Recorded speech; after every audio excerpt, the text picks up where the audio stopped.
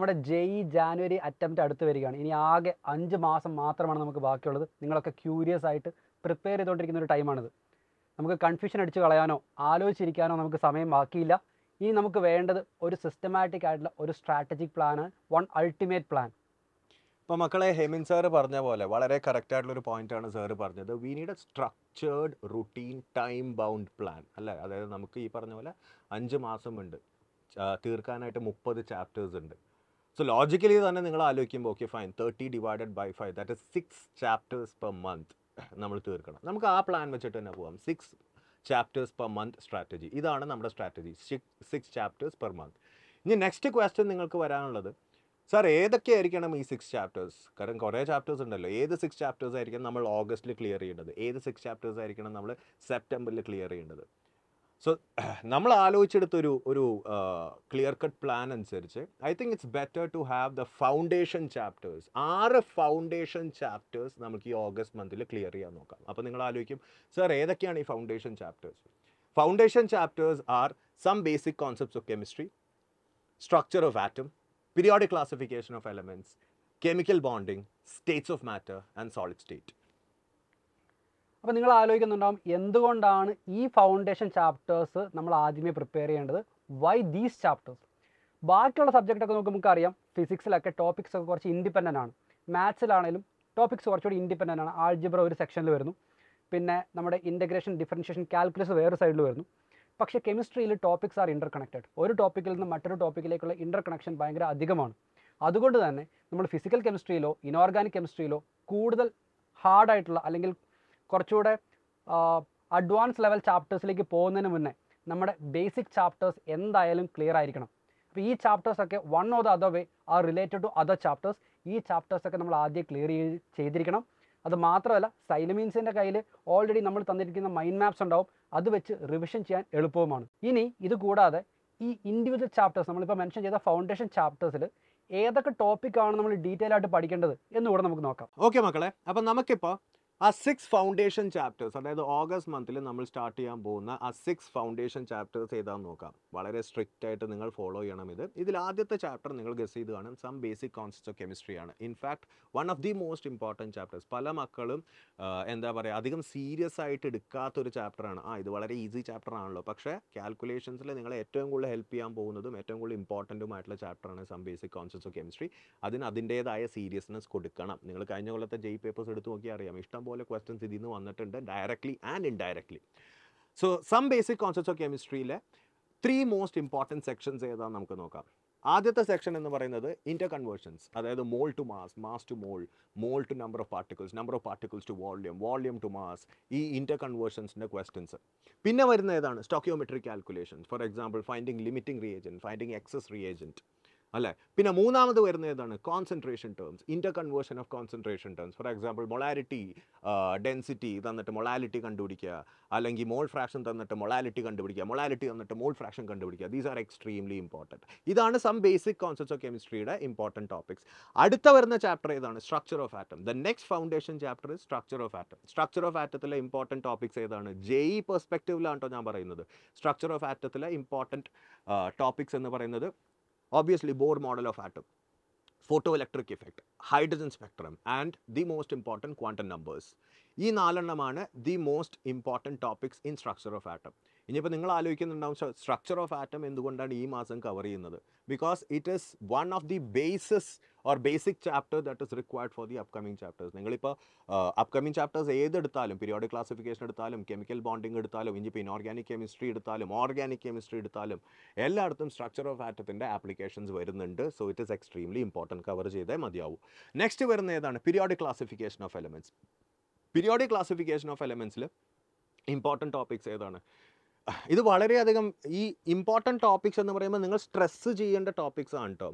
എന്ന് വെച്ചിട്ട് ബാക്കിയുള്ള ടോപ്പിക്സ് അവോയ്ഡ് ചെയ്യണമെന്നല്ല ഞങ്ങൾ പറയുന്നത്. നിങ്ങൾ ഏറ്റവും കൂടുതൽ സ്ട്രെസ്സ് ചെയ്യേണ്ട ടോപ്പിക്സ്. ഇപ്പോൾ നമ്മളും നിങ്ങൾക്ക് ഇപ്പോൾ ഈ ഡിസ്കഷൻസ് ഒക്കെ നടക്കുമ്പോൾ നമ്മളും ഏറ്റവും കൂടുതൽ ഫോക്കസ് ചെയ്യാൻ പോകുന്ന ടോപ്പിക്സ് ഇതൊക്കെ ആയിരിക്കും. അപ്പോൾ ഇതൊക്കെ നോട്ട് ചെയ്ത് വെക്കണം.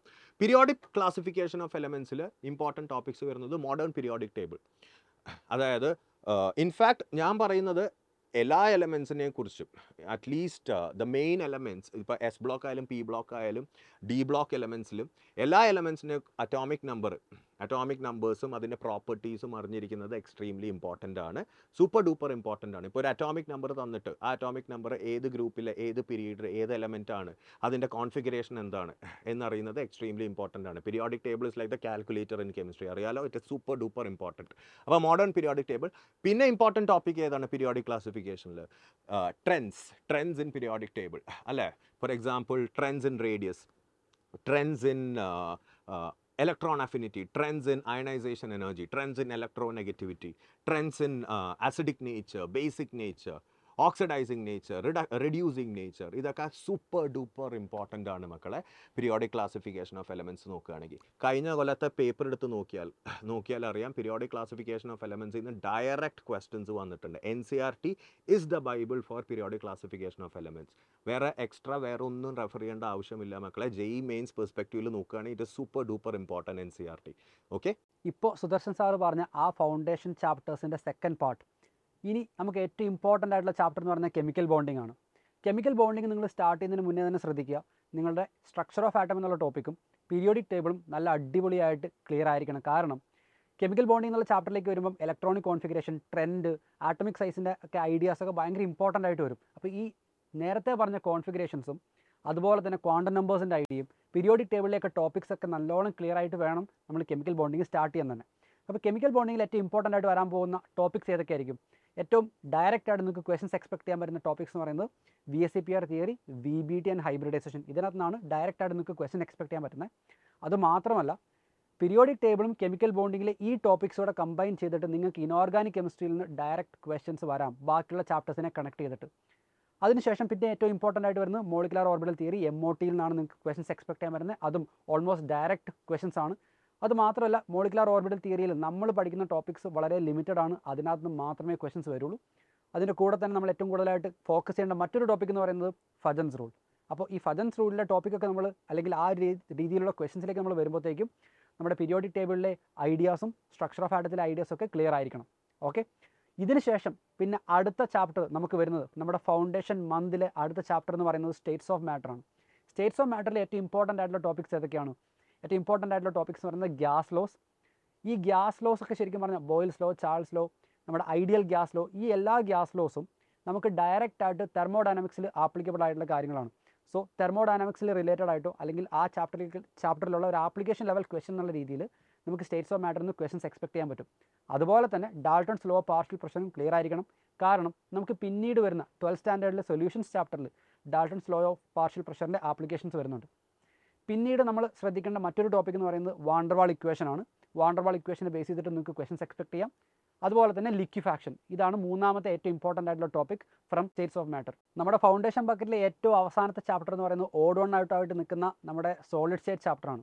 അപ്പോൾ നിങ്ങൾ ആലോചിക്കുന്നുണ്ടോ എന്തുകൊണ്ടാണ് സാറേ ഈ ഫൗണ്ടേഷൻ ചാപ്റ്ററിൻ്റെ ബക്കറ്റിൽ നമ്മൾ സോളിഡ് സ്റ്റേറ്റിനെ ഇൻക്ലൂഡ് ചെയ്തിരിക്കുന്നത്?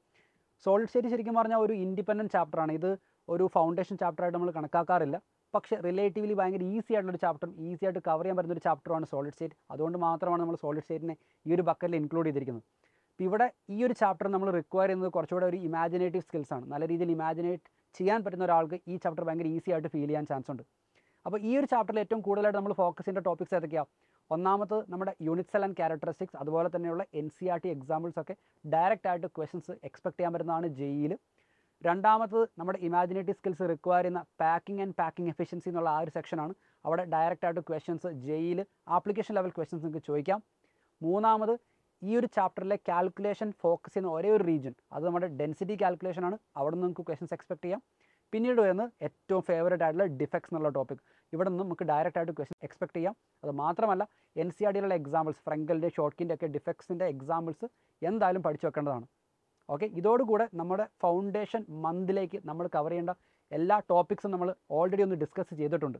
ഇനി നമുക്ക് നമ്മുടെ ഈ ഒരു മന്തിലെ ആക്ഷൻ പ്ലാൻ എന്താണ്, നമ്മൾ ചെയ്യാൻ പോകുന്നതിൻ്റെ ഒരു എക്സിക്യൂഷൻ പ്ലാനിനെ കുറിച്ച് നമുക്ക് ഡിസ്കസ് ചെയ്യാം. അപ്പോൾ മക്കളെ, നമുക്ക് ഈ പ്ലാൻ എങ്ങനെ എക്സിക്യൂട്ട് ചെയ്യും എന്ന് നോക്കാം. ഇപ്പോൾ നേരത്തെ സാറ് പറഞ്ഞ പോലെ നമ്മൾ ഓൾറെഡി പ്ലാനിങ് ഒക്കെ ചെയ്ത് കഴിഞ്ഞു. Now how to execute this plan അല്ല. ഇത് എക്സിക്യൂട്ട് ചെയ്യാനായിട്ട് നമ്മൾ ആദ്യം ആലോചിച്ചത് ഓബ്വിയസ്ലി ഈ പറഞ്ഞ ചാപ്റ്റേഴ്സും അതിൻ്റെ കറസ്പോണ്ടിങ് ഇമ്പോർട്ടൻറ്റ് ടോപ്പിക്സ് ഇല്ലേ, ഇപ്പോൾ സാർ നേരത്തെ പറഞ്ഞില്ല ഇമ്പോർട്ടൻറ്റ് ടോപ്പിക്സ്, അത് റിലേറ്റഡ് ആയിട്ടുള്ള പ്രോബ്ലം സോൾവിങ് സെഷൻസ് ഈ മാസം സ്റ്റാർട്ട് ചെയ്യുന്നതാണ് നമ്മൾ. For each of those foundation chapters, for each of those topics okay, intense ആയിട്ട് നമ്മൾ പ്രോബ്ലംസ് സോൾവ് ചെയ്യും. So this will be the first step of this execution plan. അത് മാത്രമല്ല, ഇപ്പോൾ സാറ് പറഞ്ഞതിൻ്റെ കണ്ടിന്യൂഷൻ ആയിട്ടുള്ള സെക്കൻഡ് സ്റ്റെപ്പായിട്ട് മാസത്തിൻ്റെ അവസാനം നമ്മളൊരു 1 ഷോട്ട് ലൈവ് ഉണ്ടാവും. ഇതിനകത്ത് നമ്മൾ ഈ പറഞ്ഞ ടോപ്പിക്സ് നിന്ന് ക്യുമുലേറ്റീവ് ആയിട്ടുള്ള ക്വസ്റ്റ്യൻസ് നിങ്ങൾക്ക് വേണ്ടി നമ്മൾ സോൾവ് ചെയ്യുന്നതാണ്. അപ്പോൾ നിങ്ങൾക്ക് ഒരു കംപ്ലീറ്റ് ഐഡിയ കിട്ടും. ഒരു ഫൈനൽ ടച്ചപ്പ്, ഒരു ഫൈനൽ കലാശക്കൊട്ട് എന്ന രീതിയിൽ നമ്മുടെ ഈ ചാപ്റ്റേഴ്സ് നമ്മൾ പെർഫെക്റ്റ് ആക്കിയ ശേഷം നമ്മൾ അടുത്ത മാസത്തിലേക്ക് കടക്കും. അപ്പോൾ മക്കളെ, നമ്മുടെ എക്സിക്യൂഷൻ എങ്ങനെയാണെന്നുള്ളത് നമ്മൾ കണ്ടു കഴിഞ്ഞു. ഇനി നമുക്ക് നോക്കാം Y is this plan important. അപ്പോൾ നിങ്ങൾ പലരും ആലോചിക്കുന്നുണ്ടാവും, സാർ എനിക്ക് വേറെ എന്തെങ്കിലും ഒരു പ്ലാൻ എൻ്റെ മനസ്സിലുണ്ട്. ഒബ്വിയസ്ലി ഇത്രയും നാളായിട്ട് എന്തെങ്കിലും സ്ട്രക്ചർ പ്ലാൻ ആയിട്ട് പോകുന്നവർ മക്കളാണെങ്കിൽ obviously go head with that. പക്ഷേ ഈ പ്ലാൻ ഞങ്ങൾ ഫോളോ ചെയ്യാൻ കാര്യം ഇപ്പോൾ എന്താണെന്ന് വെച്ചാൽ Xylemൽ പഠിക്കുന്ന മക്കൾക്കൊക്കെ അറിയാമായിരിക്കാം, ഈ ചാപ്റ്റേഴ്സ് തന്നെയാണ് നമ്മൾ Xylemലും കവർ ചെയ്തിരിക്കുന്നത്. ഇനീഷ്യലി ഫൗണ്ടേഷൻ ചാപ്റ്റേഴ്സാണ് കവർ ചെയ്തിരിക്കുന്നത്. അതിനൊരു റീസൺ ഉണ്ട് മക്കളെ. There is A very well thought reason behind this. കാര്യം എന്താണെന്ന് വെച്ചാൽ ഇതിങ്ങനെ പഠിച്ചു കഴിഞ്ഞാൽ നിങ്ങൾക്ക് ഫ്യൂച്ചർ ചാപ്റ്റേഴ്സിന് ഒരു ഫ്ലോ കിട്ടും. ഈ അപ്കമിങ് ചാപ്റ്റേഴ്സ്, ഈ ടഫ് ചാപ്റ്റേഴ്സ് ഉണ്ടല്ലോ, ഇപ്പോൾ തെർമോഡൈനാമിക്സ്, ഈക്വിലിബ്രിയം, അതേപോലെ തന്നെ കോർഡിനേഷൻ കോമ്പൗണ്ട്സ്, ഇതേപോലത്തെ ഉള്ള അപ്കമിങ് ചാപ്റ്റേഴ്സൊക്കെ വളരെ എളുപ്പമായിട്ട് തോന്നും ഈ ഒരു സ്ട്രാറ്റജി ഫോളോ ചെയ്ത് കഴിഞ്ഞാൽ. Okay, there will be A flow for your entire learning process. അപ്പോൾ നിങ്ങളുടെ റിവിഷൻ കുറച്ചും കൂടെ, ഇതിപ്പോൾ ഫോളോ ചെയ്തില്ല എന്ന് വിചാരിക്കുക, നിങ്ങളുടെ revision will be very difficult. കുറേ കൺഫ്യൂസ് സ്റ്റേജസ് ഉണ്ടാവും. അപ്പോൾ ആ ഡിഫിക്കൽട്ടി ഇൻ റിവിഷൻ ഒഴിവാക്കാനാണ് നമ്മൾ ഈ ഒരു സ്ട്രക്ചേർഡ് പ്ലാൻ ഫോളോ ചെയ്യാൻ പറയുന്നത്. അതും ഇങ്ങനെ തന്നെ ഫോളോ ചെയ്യാൻ പറയുന്നത് will be very very helpful for you guys. Okay, അത് മാത്രമല്ല, നമ്മൾ ഈ പ്ലാൻ, നമ്മൾ എല്ലാ മാസത്തേക്കുള്ള പ്ലാൻ നമ്മൾ ഓൾറെഡി ക്രിയേറ്റ് ചെയ്തിട്ടുണ്ട്. ഇനി അവസാനത്തെ മാസത്തിലേക്കൊക്കെ വരുമ്പോൾ ഇതേ പ്ലാൻ ഫോളോ ചെയ്യുകയാണെങ്കിൽ ലാസ്റ്റ് മന്തിലെ ബക്കറ്റിലേക്ക് വളരെ ഈസി ആയിട്ടുള്ള chapters like polymers, chemistry in everyday life, അങ്ങനെയുള്ള വളരെ ഈസി ആയിട്ടുള്ള ചാപ്റ്റേഴ്സ് മാത്രമേ ബാക്കി ഉണ്ടാവുള്ളൂ. അപ്പോൾ നിങ്ങളുടെ അഡ്വാൻറ്റേജ് എന്താ? നിങ്ങൾക്ക് കൂടുതൽ സമയം കിട്ടും. എന്തിന്? പ്രീവിയസ് ഇയർ ക്വസ്റ്റൻസ് പ്രാക്ടീസ് ചെയ്യാനും മോക്ക് ടെസ്റ്റ് എടുക്കാനും ഒക്കെ. അപ്പോൾ നിങ്ങൾക്ക് കൂടുതൽ കോൺഫിഡൻസ് ബിൽഡ് ചെയ്യാനുള്ള ടൈമും അതിനുള്ള സാഹചര്യം നിങ്ങൾക്ക് ഇതുകൊണ്ട് കിട്ടുന്നതാണ്.